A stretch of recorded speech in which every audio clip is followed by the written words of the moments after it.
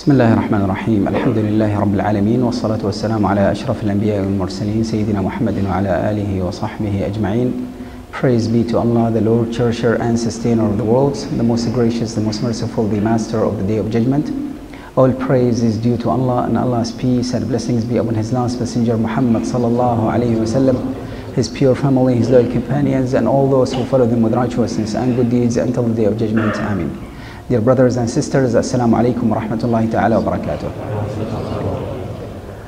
One of the beautiful aspects of this religion is how much importance it puts on kindness. Acts of goodness and kindness to others is of high importance in Islam.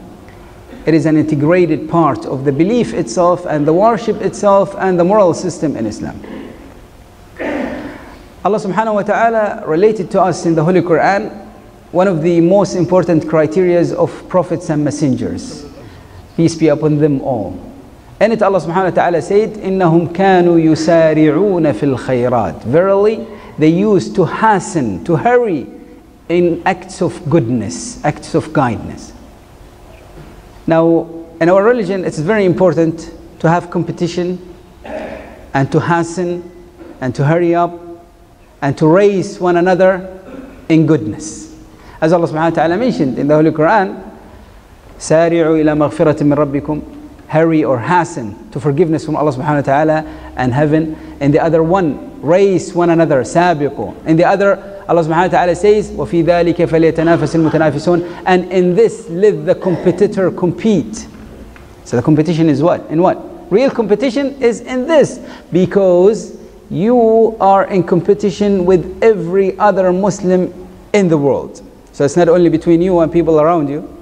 So me and the 500 people around, or the thousands of Muslims in this city. No, you are competing with each and every Muslim. Not only from now, not even from the time of the Messenger Muhammad sallallahu alaihi wasallam, but every believer from the time of Adam alayhi salam till the end of time. That is the competition, because heaven is for all. So as you see, the competition is very intense, and that is why Allah subhanahu wa ta'ala emphasized this, to grant those doer of goodness higher place in heaven. Now Allah subhanahu wa ta'ala ordered us directly in the Holy Quran to do good deeds, and He linked that with success in this world and in the hereafter. Allah subhanahu wa ta'ala says, and do good deeds so that you may prosper, you may succeed. And the other, Allah subhanahu wa ta'ala linked that with obtaining the love of Allah subhanahu wa ta'ala. It says, وَأَحْسِنُوا إِنَّ اللَّهَ يُحِبُّ الْمُحْسِنِينَ. And do good deeds or kindness, so that because Allah subhanahu wa ta'ala loves the doers of kindness. Now, there are so many different types of kindness. Which one is the most important one? Actually, all of them are important. Another beautiful aspect about the religion is that anything that benefits other people, any kind of good deeds, any act of kindness to anything around you, this is a charity in Islam. This is something that will bring you closer to Allah subhanahu wa ta'ala.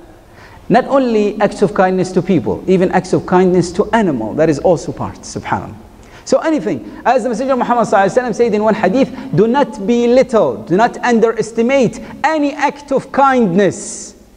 Then the Messenger sallallahu alaihi wasallam mentioned so many different kinds. Some of them, he says, even to remove harm that is in the road of people. Even to meet your brother with a smiling face, subhanAllah.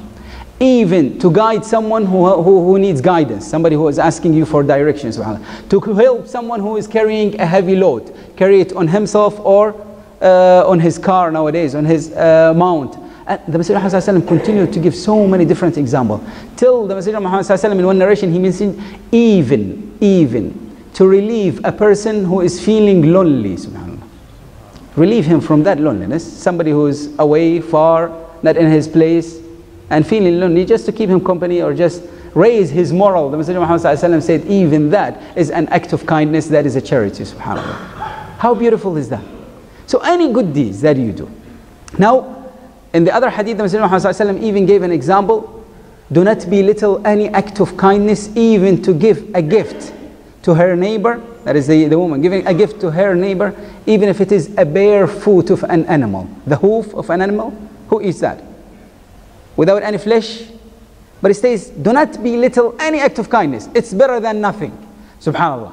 So if there is a need in the society and you have only 1 dirham with you, half a dirham, quarter of a dirham, do not belittle that. Do it. Don't say this is nothing. It's not going to do anything. No.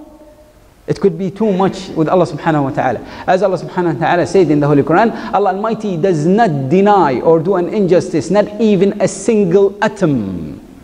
And if it is a good deed, if it's an act of kindness, Allah subhanahu wa ta'ala will multiply it. That is what Allah subhanahu wa ta'ala said in the Holy Quran. إن الله لا يظلم مثقال ذرة وإن تك حسنة يضاعفها. And if it is an act of kindness, Allah subhanahu wa ta'ala will multiply it. And He gives from Him alone lots of bounties. Subhanallah. That is the guidance in Islam towards the acts of kindness. Now, there are etiquettes to the act of kindness in Islam. First and foremost, the act of kindness or the good deeds that you do to other people, you should not accompany that with any kind of harm to them. What do you mean? How is it possible to harm someone when you are helping him? Is it possible? Could be. Imagine somebody, for example, helping someone who is in need and then asking him to do something for you. Help me with this in exchange. This is actually an exchange. That is a form of harm. Maybe he does not want to. Or do so and so. Or lower the price of your item for me. Or sell me your car. Or something that he does not. But now he feels shy. Now he feels that he is indebted to you. So he might do it. Although he does not want to. That is actually a form of harm. Or mentioning that in front of everybody. This guy, for example, he always asks for me and I always ask him and he never thanks and so on and so forth. That is also harm. So any kind of harm, whether it's physical or emotional, psychological, all of that is forbidden. That is the first step. Second one, do not mention it to him even later on. You know, count it as a favor against him. So whenever he comes, he says, haven't I already given you? Haven't I helped you? How many times do I have to help you? I've already given you. That is also, Allah subhanahu wa ta'ala mentioned in the verses that we recited in the salah, that these two types of things, you know, mentioning the favor or accompanying that favor with harm will negate the acts of kindness that you did. You will not get any reward from Allah subhanahu wa ta'ala. It abolishes it. So the second thing after that, do not wait for a return. In doing a favor, expecting a favor back. We do that many times, yes? Right? Sometimes you give a gift to somebody, you know, because most likely he's going to give you something back. So you're not doing it for the sake of Allah subhanahu wa ta'ala. You are expecting the return. Expecting benefit. Okay, if I give a gift to my boss, that is because I like him or because of something else. Only Allah subhanahu wa ta'ala knows, but it is very critical, right? So when you expect goodness from other people, it becomes much more critical. Second one is also don't wait for thanks. Even saying of thanks. Or making dua. Common mistake, usually when we do good to somebody, and he says, we say, pray for us. Pray for us, that is the return, that's it. You get the prayer back.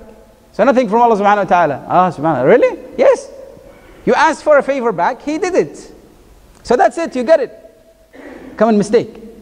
Aisha radiallahu anha, when she used to give a gift to someone, and she sent the servant or somebody with it, and she asked them, what did they say?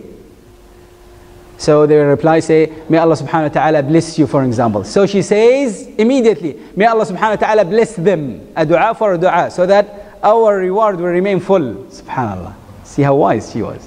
Whatever form of dua, she immediately replied that.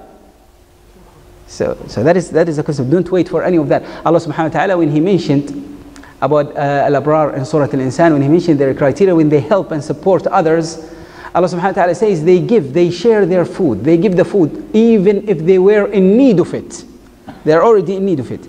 They give it to the poor and the needy and to prisoners. Prisoners of war at that time, they were the polytheists, the non-believers. Still Allah subhanahu wa ta'ala considered that act of kindness to them is a very important criteria of believers. Subhanallah. See how important it is. So Allah subhanahu wa ta'ala mentioned even their act of kindness to the prisoners, those that are actually polytheists at the time. Al-Mushrikun, those were their enemies at the time. Allah subhanahu wa ta'ala mentioned the criteria of the good people. They share their food, or they give their food even when they are in need of it themselves.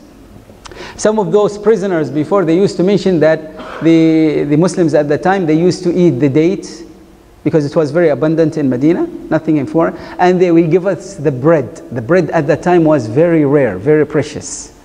So they will eat the less quality food and they give us the best quality food, subhanAllah. With the prisoners, their enemies, who were about to kill them just minutes before. But why do they do it? Now this is the important thing. After that, Allah subhanahu wa ta'ala says, they say, we give you only for the sake of Allah subhanahu wa ta'ala. For the countenance of Allah subhanahu wa ta'ala, we do not want from you any favor back, nor any thank back. Here, this is the proof. When you do things, don't expect the return and do not wait for thanks. No, so that you will not negate it. Another aspect of that acts of kindness is to do it only for the sake of Allah subhanahu wa ta'ala. Remind yourself all the time. Why we say that? Why we emphasize that? Many times nowadays, sometimes you do it with all of that. You do not wait for a return. You do not wait for any thank, etc. Alhamdulillah, all of that. But when a problem happens between you and them, when they do something bad to you, you start remembering this. I've already done so and so for them. I've already helped them, and they didn't return any of that back. You start, that is how shaitan tricks you. Very critical. Be very careful. This is one of the tricks of shaitan. Say, I'm helping my sister, but she always do 1, 2, 3. Or she always does 1, 2, 3. Yes. So when a problem happens, yeah, many of us fall into this. Be very careful. No, you did it for the sake of Allah subhanahu wa ta'ala. You will get your full reward. Don't worry, nothing is lost. Don't regret it. Or don't wait for favors from people. Those are the general etiquettes of doing kindness and good deeds to others. Now there are many fruits of that, many results. What is the result? Why should anybody do of that? First and foremost, of course, you will get the love from Allah subhanahu wa ta'ala.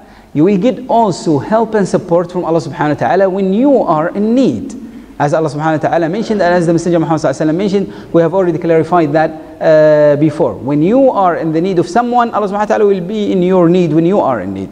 When you help someone who is in distress, Allah subhanahu wa ta'ala will help you when you are in distress, in this world and in the hereafter. When you cover the fault of someone, Allah subhanahu wa ta'ala will cover your fault in this world and in the hereafter. So it continues to pay you back all the time. Allah subhanahu wa ta'ala will continue to pay you back. It never stops. So this is one of the greatest reward of it. And also, it is better to keep it secret. Nobody knows about it. Not even your relatives, not even your wife or children. Nobody knows about it. Only Allah subhanahu wa ta'ala knows.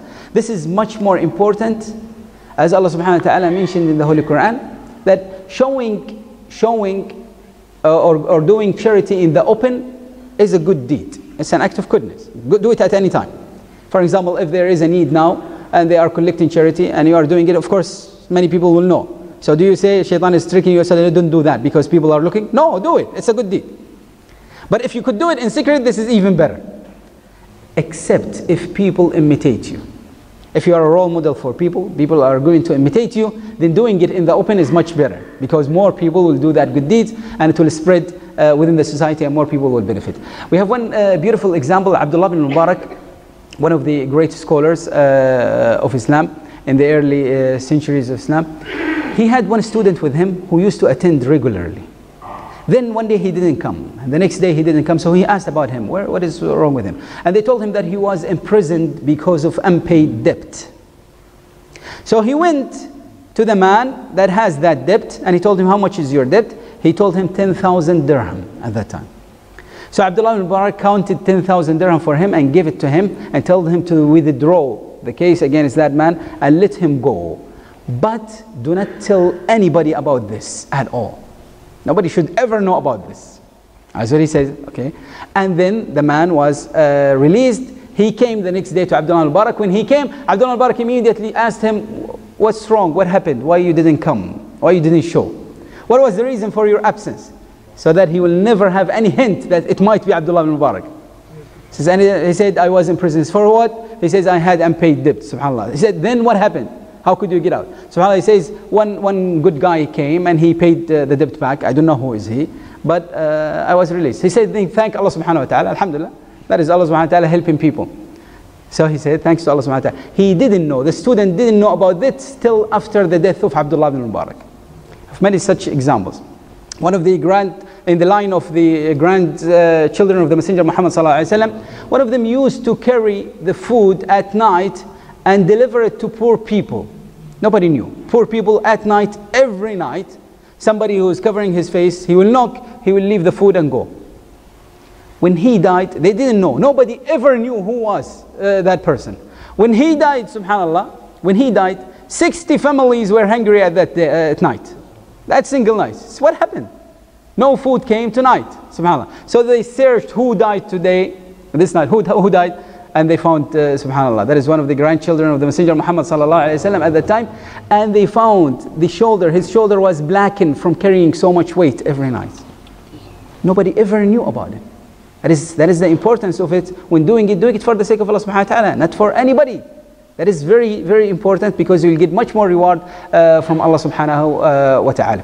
Now, another important benefit from that is it will protect your offspring, your children, your grandchildren, your whole lineage. Allah subhanahu wa ta'ala gave us an example in the Holy Quran. Remember Al-Khadr and Musa alayhi salam in their journey? When Musa alayhi salam went to Al-Khadr to try to learn from him, they went into a village. They demanded for little help and support from that village because they were travelers. They refused to offer them any food or drinks. When they were leaving the village, they passed by a wall that was very old and about to fall. Shabby wall. So he fixed it. Al-Khadr fixed it. So Musa alayhi salam told him, why did you do it for free? Why not ask them for something in exchange so that we can buy some food and drink? We are hungry and thirsty.